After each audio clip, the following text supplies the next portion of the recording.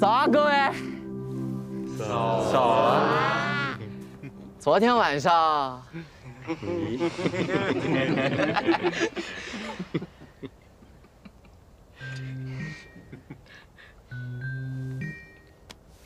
昨天晚上什么都没发生，对吧？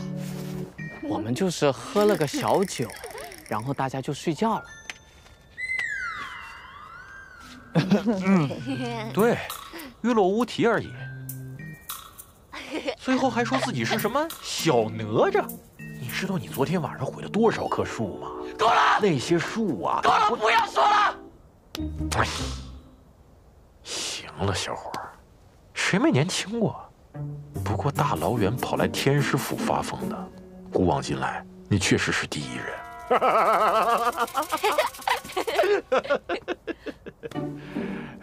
宝二姐，你不会骗我，你告诉我昨天晚上到底发生了什么？大家都看得很热闹，张楚岚，篝火晚会好好玩哦，今晚还有吗？张楚岚，侬一定会成为艺人界的一个神兽，我看好你哟。看好你啊！那你们昨天没有拍照对吧？妈了，哪能会做嘎缺德的事情？录了个像。小次了，我杀了你啊！花儿姐，我觉得我现在已经无法直视张楚岚了。花儿姐，不要理他。他已经记住了金子杀的全部单数，已经完全被单数迷住了。张龙，你个小子，给我下来！下来，我弄死你！我上来，有本事你上来呀！我们是小哪吒嘛！你个小混蛋，你听不懂我说话是吧？一等你下来，我一定让你生不如死！哎，那个对阵表好像出来了。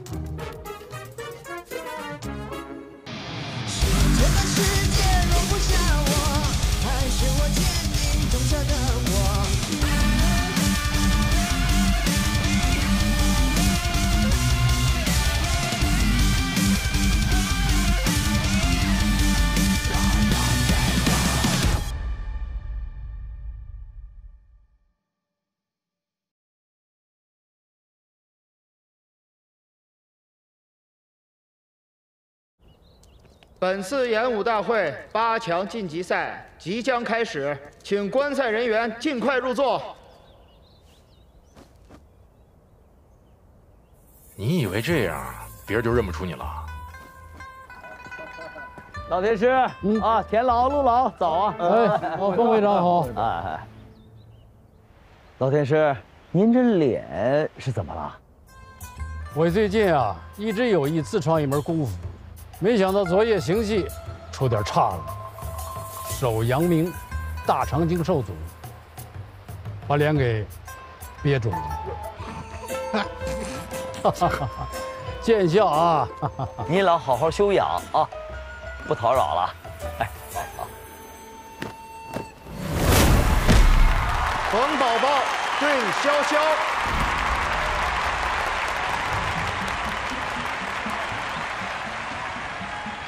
天师他们怎么也来了？我前几天比赛他们都没来，今天专门来看宝儿姐比赛。难不成他们真的开始注意到宝宝了？我知道你是张楚岚的清道夫，不过这场你对上我，你的工作也该结束了。啥子意思？哼，我的意思是说，你嗝屁了。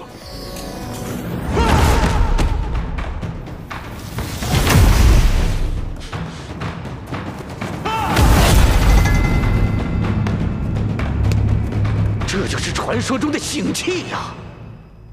怪不得叫醒气，跟擤鼻涕一样，太恶心了。醒气呢，它专攻人的元神，被击中会短暂失去作战能力，从而陷入险境。趁你病，要你命！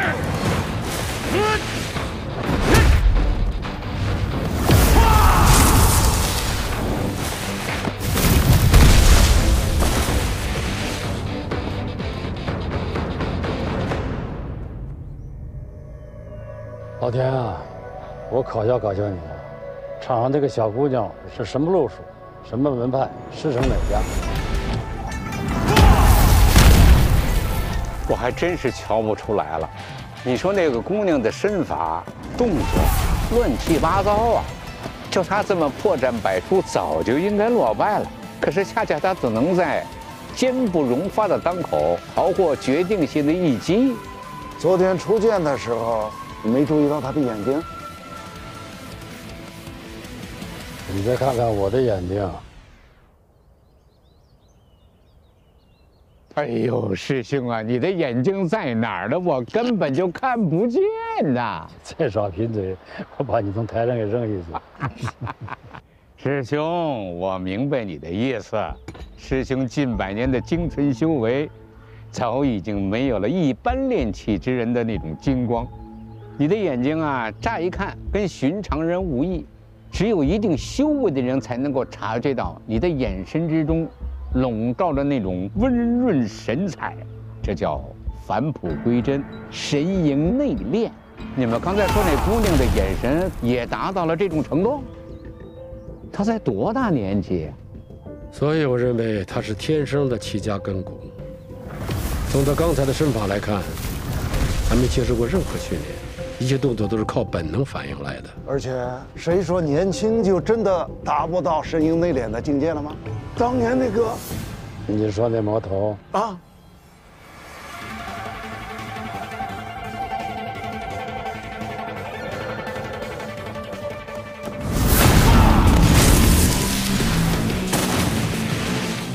灵玉是我的关门弟子，他看上场了小丫头，我都想重开山门了。别看见好苗子咱就眼馋。昨天我看见他，就发现了他的不寻常，这就派了下面人查了查，他可能是公司的临时工。临时工？临时工对哪儿的通来说，那是一个多么特殊的存在。七大区的临时工直接从属于大区负责人，游离于公司常规体系之外，是最不可控的一股力量。每个人都能力出众，身份隐秘，却都隐藏着巨大的秘密。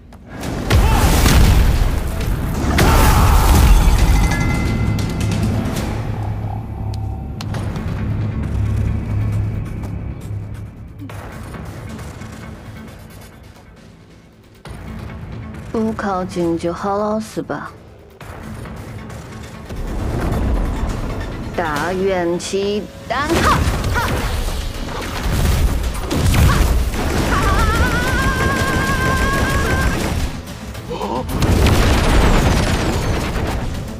这宝儿姐的绝招怎么这么多啊？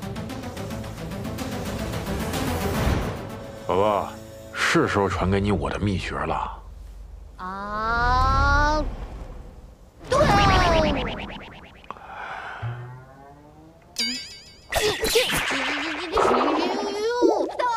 看我元气大挪移！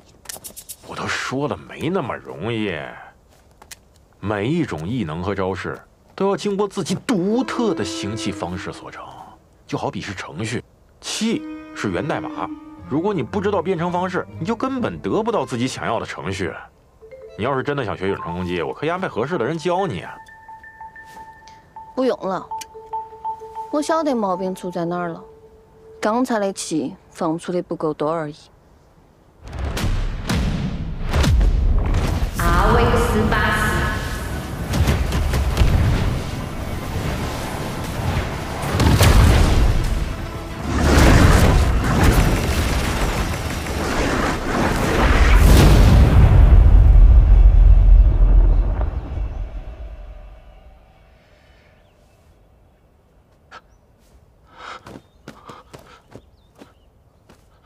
没事儿，我怎么一点感觉都没有啊？还是只打得翻易拉罐哦。易拉罐？老天师，怎么回事？你把这个气啊当做黄金，两国交战就应该合理运用黄金。这丫头直接拿金砖拍对手，要是换做旁人，早就虚脱昏厥了。让你来尝尝这个。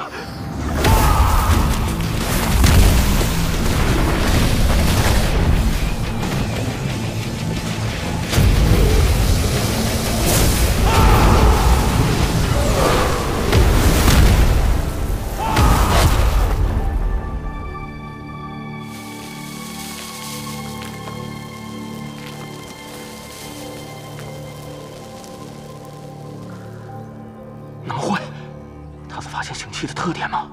越死尽速效果越强，同时范围变小，越容易躲避。这个冯宝宝怎么能预测潇潇的全部动作？不是预测，他看穿了潇潇的每一次呼吸。就算潇潇想用假的呼吸动作来骗他也没有用的，因为这个刑器必须要用丹田来发力，喉头、胸腹、腰眼等处都会有细微的差别。哎，秦哥，如果你对上这个潇潇，肯定能轻松获胜吧？要用法术胜他不难，不过要在对阵的时候有着这份不动如山的专注，我做不到。再来！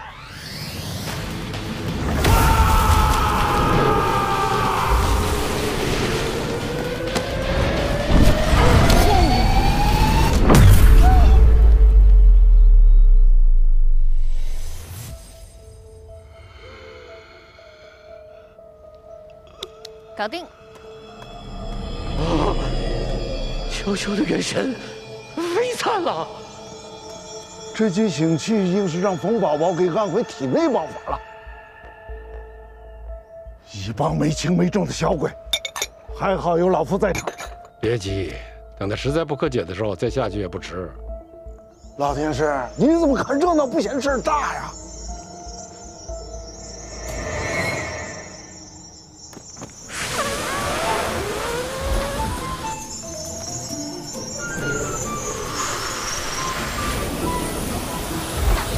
愣往回吸嘛，这丫头傻得真可爱，我倒要看看你这个气到底能吸多长。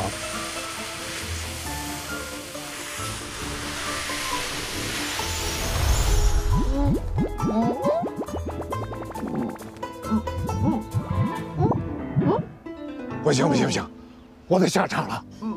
别急，四盘合合阵。这是武侯家的四盘合合阵，这本是与人交手斗法中吸收对方和自己用功后飞散出的能量的阵法。问题是，怎么才能把飞散在场中的气给收回来？真是个会玩的姑娘啊！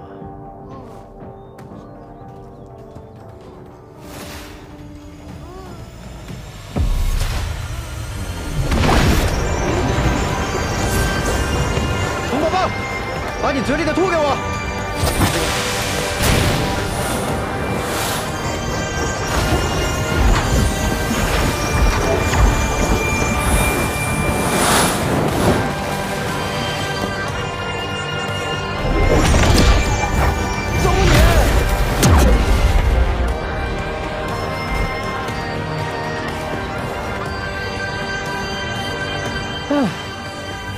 好歹是揉上了。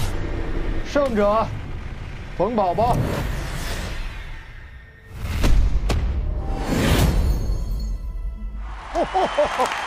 啊，真是后生可畏啊！王爷，冯宝宝，张灵玉，你还真没骗我。我诸葛家的人久不出来走动，看来有点成了井底之蛙了。二位，既然下场了，就别急着走了。下一场对阵，诸葛青对王爷。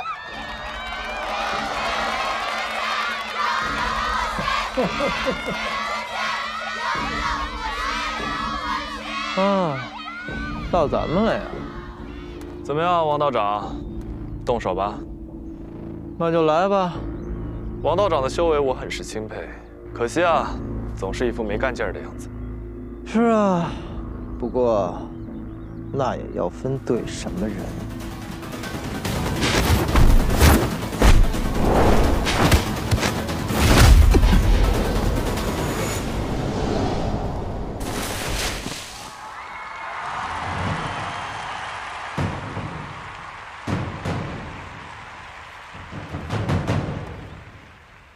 王爷道长，你有点操之过急了吧？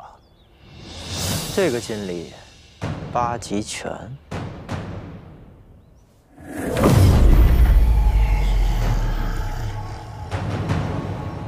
我从来就不会小瞧我的对手，所以王道长您也千万别小瞧我。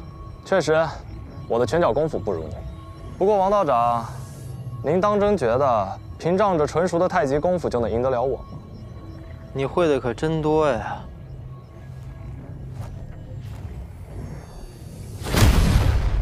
艮字、吞轮。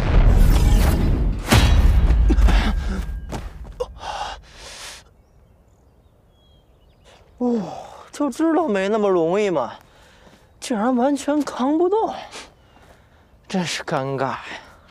砍字。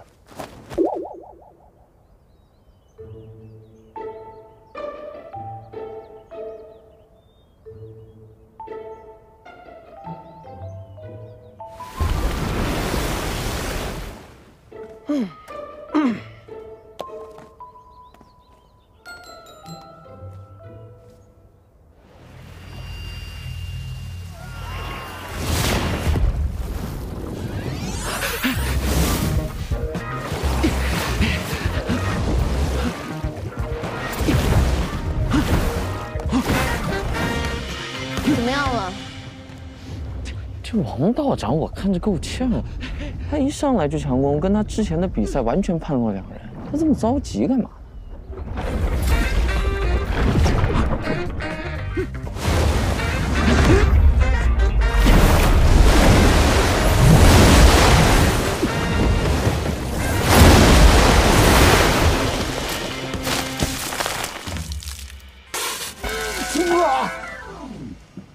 哎呀！差点打到老天师啊！没关系，哎，老天师无所谓，比赛太精彩了。水汽能凝结成高速子弹，这诸葛家的武后奇门着实厉害呀！这是把地盘八卦术发挥到了极致。卦象为水，五行属水，他这坎子一出啊，水弹就变成降雨了。那看来王爷要不了几招就得败下阵来。那可说不准。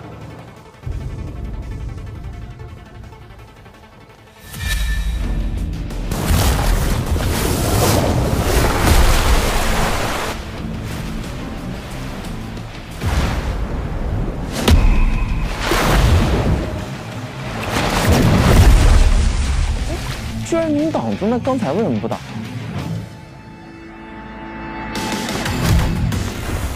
太极阳手。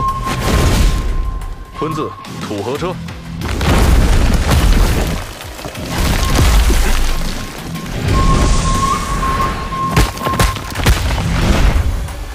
流失。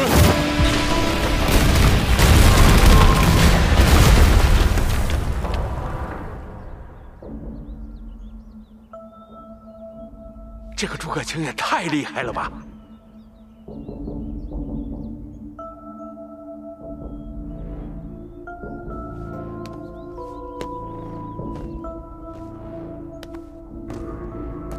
多谢你啊，诸葛青。要不是你手下留情，刚才那一击我已经废了。不用客气，咱们又不是生死相搏。不过啊，王道长，你是有多瞧不起我呀？啊？其实你也是个术士，对吧？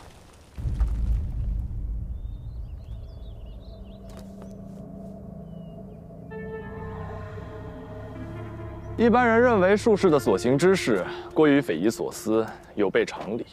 可是他们不知道，其实术士才是最讲道理的人。只不过术士讲的是天行之理，是一套常人所无法理解的世界运转的隐藏规则。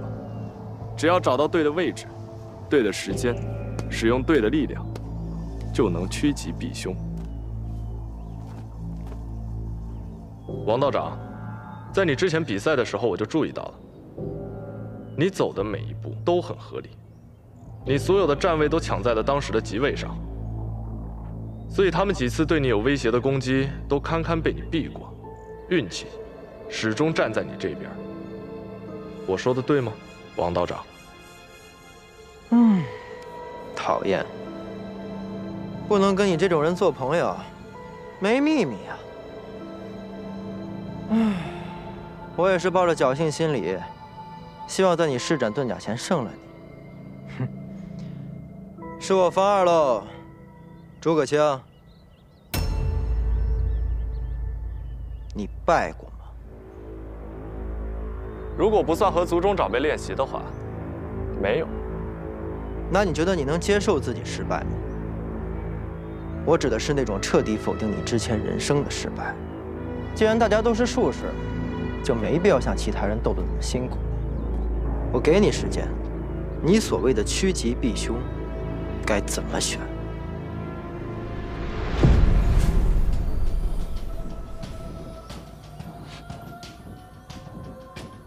他们怎么都不动了？真让人意外啊！术士教顺势而为，诸葛青，我没有半点侮辱你的意思。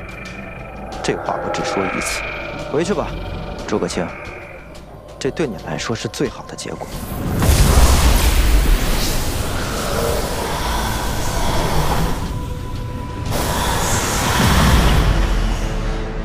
有结论了吗？王道长，我刚才给自己卜了一卦，居然只有4字的譬喻：飞蛾扑火。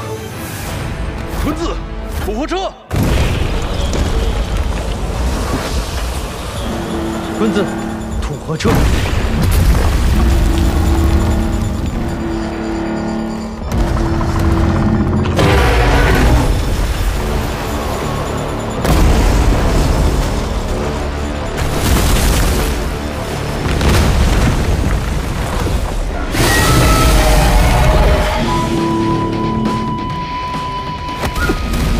他在穴位却使用坤字法，居然也是我用的法术，找不到任何破绽。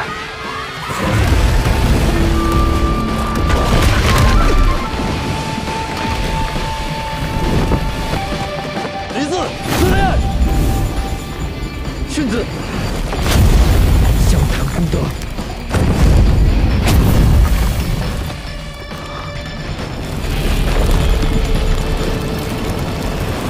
看见了吧？用火来攻击树。不对，你说反而越长越密。不对，是用树来挡火。不对，不可能，这不是奇门法术。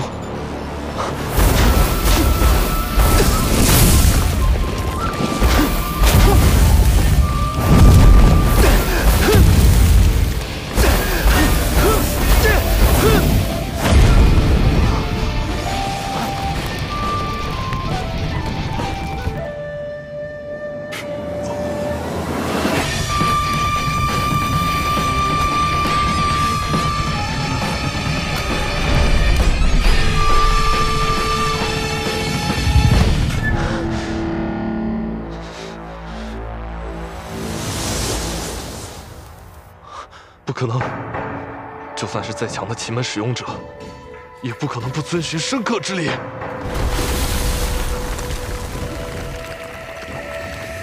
诸葛青，你觉得怎么样？就此打住吧。你不是看到自己的卦象了吗？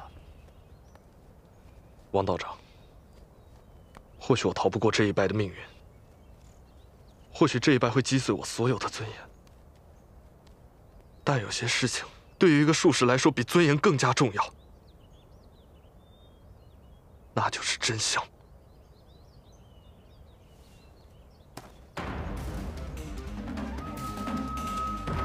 就算要败，我也一定要知道自己败给什么样的力量。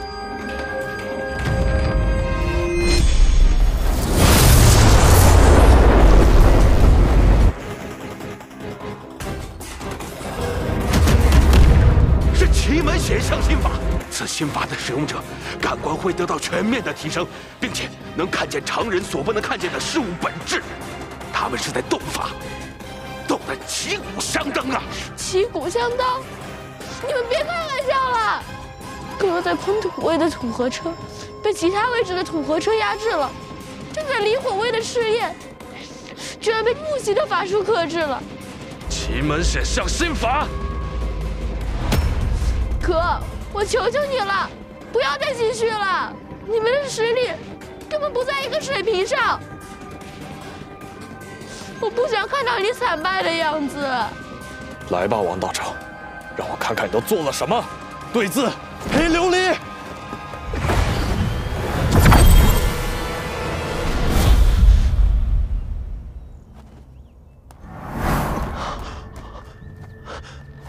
你到底干了什么？瞬移，这不是我姐的招吗？怎么诸葛青也会啊？这个是王道士用的，诸葛青被他控制了。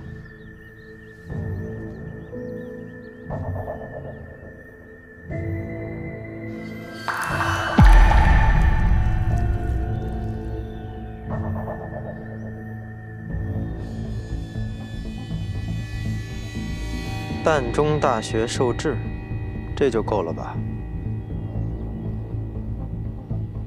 我输了。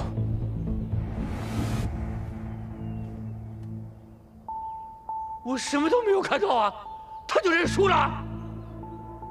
这个王爷居然用术把诸葛青克得死死的。你要说术法，这世上还有能超越诸葛家的吗？神龙浮屠出洛水，彩凤仙术碧云里，阴命封后演成文，奇门遁甲从此始。老陆，虽然没什么人亲眼见过，但是8奇迹中确实有一个封后奇门。幸亏咱没离开龙虎山，没看到传说中的气体源流，却看到了封后奇门，这不就对了吗？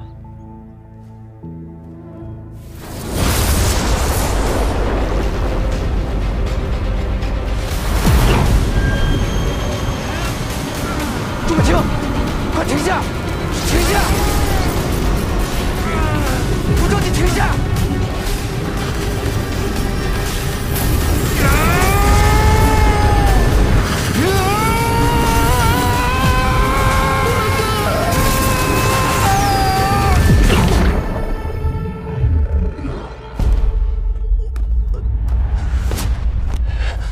我叫你停下！你听见没有？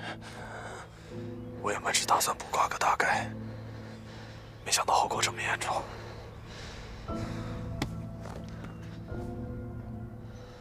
我不是不能接受失败，但就算我要死了，我也不能败得这么不明不白的。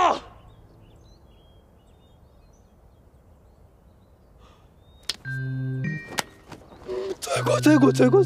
各位祖师爷在上，弟子不该口出秽语啊！罪过！你丫头逼着舒大人说脏话了！你！算了，本就不该来，来了清静日子也就到头了。诸葛青，你看好了。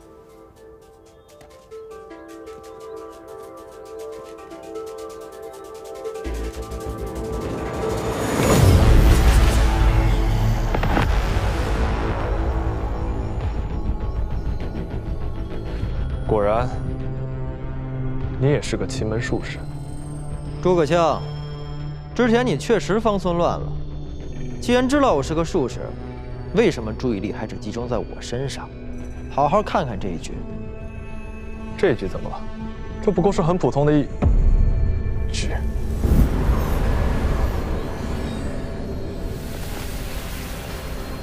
懂了吗？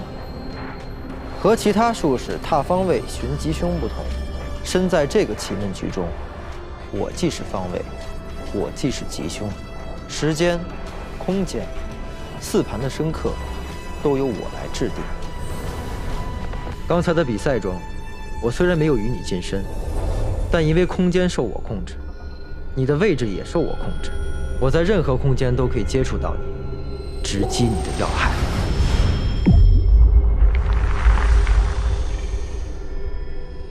随意的波动棋盘格局，4盘的格局是时间来制定的。你怎么可能操纵时间？为什么不能？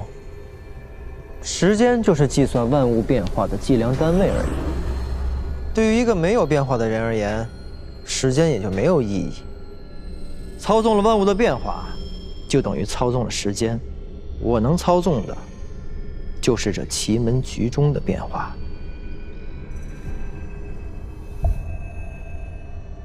现在开始，这里的引力已经变得和阵外不同。它让小石头落地的时间将会是1分钟。是不是感到有些热了？风向也有些变化。因为现在虽然是谷雨，但这局中的温度和湿度都被我改成了大暑。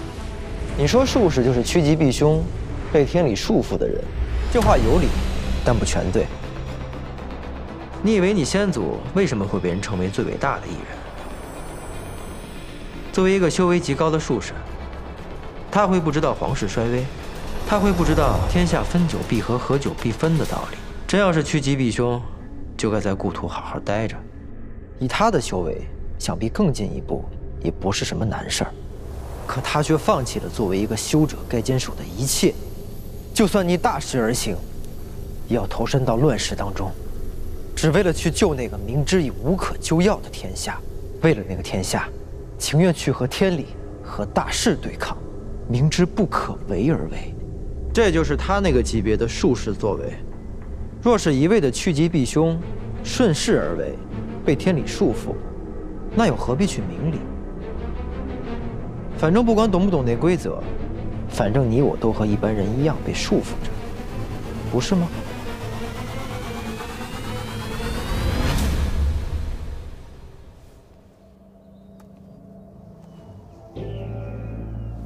其他艺人都是因为自身过失才止步不前，前辈武侯却因为放不下天下苍生才没能更进一步。这就是他伟大的地方。在我心目中，他和吕祖、三丰真人这些传说中已经羽化的祖师一样，是我最敬佩的前辈。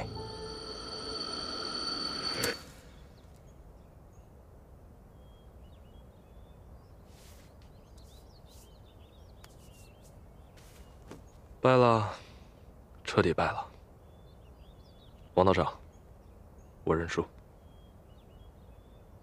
王爷对诸葛青，胜者王爷。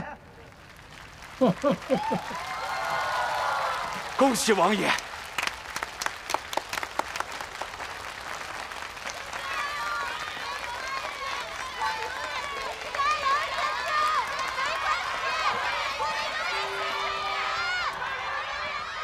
王道长，最后问你一个问题，你刚才的那个术法，到底叫什么？跟你说够多了，别不知足啊！想知道你可以自己算呢。再找死我可不拦你啊！没想到武当山还有这号人物，我怎么从来没听说过啊？这件事你来办，把这个王爷拉到我们天下会。 楚岚，看来你下一场的对手就是王爷了。别呀，100个我也不可能打过他呀。爸，这个人实力这么强，我打也打不过他，总不能硬拉吧？我平时怎么教你的？所有人都可以明码标价，只要你知道他想要什么。可是我也不了解他呀。动动你的脑子，出家人最缺什么？当然是钱。有钱谁还出家呀？ 哦，怎么了，宝宝？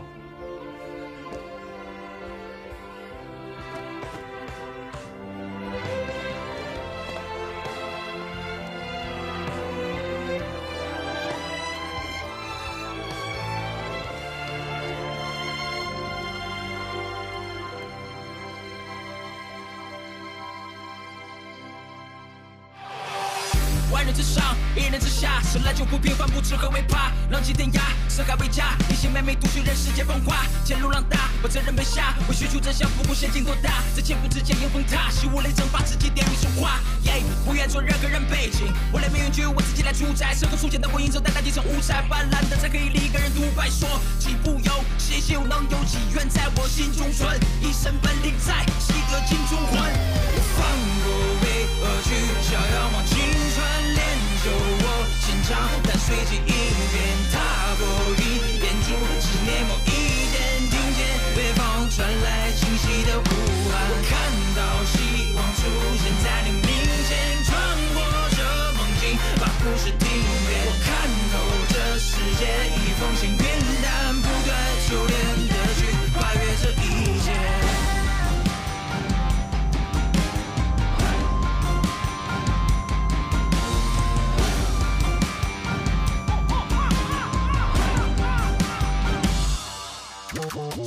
想走的路却不好走，想做的人也不好做，追求的东西太多了，才会忘了自自己最想要什么。我习惯去面对些挫折，因为我从不怕会去做错的。人生就是如此，会变会莫测，都是凡夫俗子，不过是过客。别负责比起来那个沉重的东西，我依然不会累。在对烂身上的步骤，我坚定相信自己不会退。喜欢没瞎话说美，条件成双蝴蝶飞。回望身后飘起的泪花，思念迎风向北追。我放过没而去，想要往青春练就我坚强，但随即一边踏过一边住，思念我一见听见北方传来清晰的呼喊，我看到希望出现在黎明前，穿过这梦境，把故事听遍。我看透这世界已放晴变淡，不断修炼的去跨越这一切。谁利用我这么邂逅，我不在乎你到底来自何方，随时都握起拳头，在背地之上皆星辰，永恒闪着光，不停地向前走，尽管身上受了伤，还是依然放声歌唱。